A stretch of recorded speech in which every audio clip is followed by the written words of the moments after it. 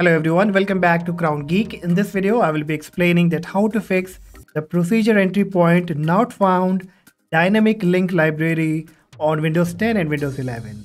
So this error mostly comes up when you try to install any application like Roblox or any other application.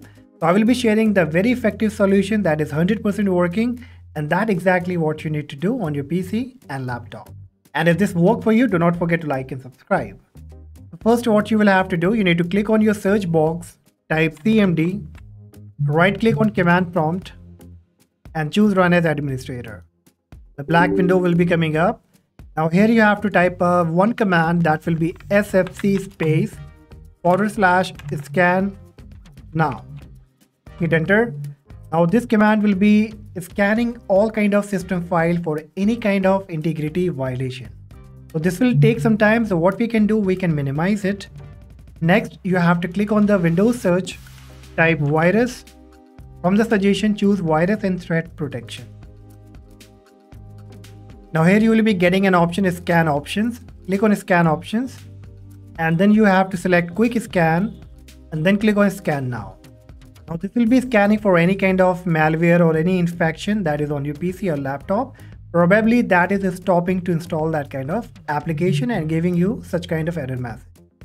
Now this will again take some time, so we can minimize it. Next, you have to open any of your favorite browser like Google Chrome, and then you will be getting a link in the description. You have to copy that link from the description, paste into your browser, and you will come to this website called Visual C++ Redistributable Packages for Visual Studio 2013.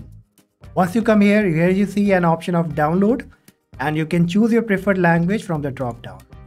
So I will go with the English right now. If you want to go with any other, you can choose the language, then click on download. Now it will ask you that what kind of architecture of operating system you're using. Is it 64-bit or 32-bit? So in order to find it, you have to click on your search box, type system, and from the suggestion you have to click on system information. And here you will see system type x64. So that means it's a 64-bit operating system.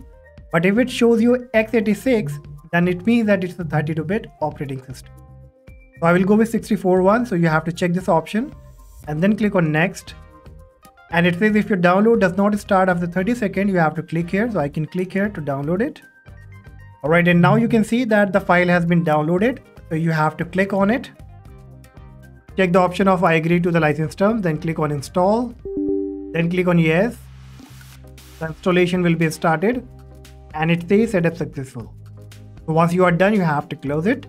Next, again you will be getting another link in the description. You have to copy it and that will be for Visual C++ Redistributable for Visual Studio 2015. Once you come here, again you have to choose your language, then you have to click on download, choose your operating system, and then you have to click on next. Once this has been installed, you have to again click on it, check the box, click on install and complete the setup. And once it's been done, you have to close it and then come back to the command prompt.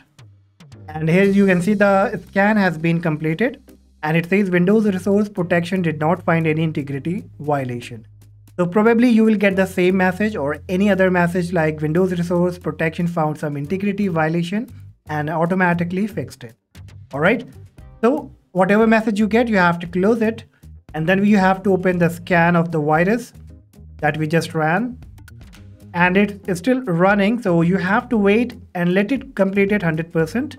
So once it's been completed, you have to restart your PC, and after that, next time when you will try to install or open that application, you won't be getting that error message anymore.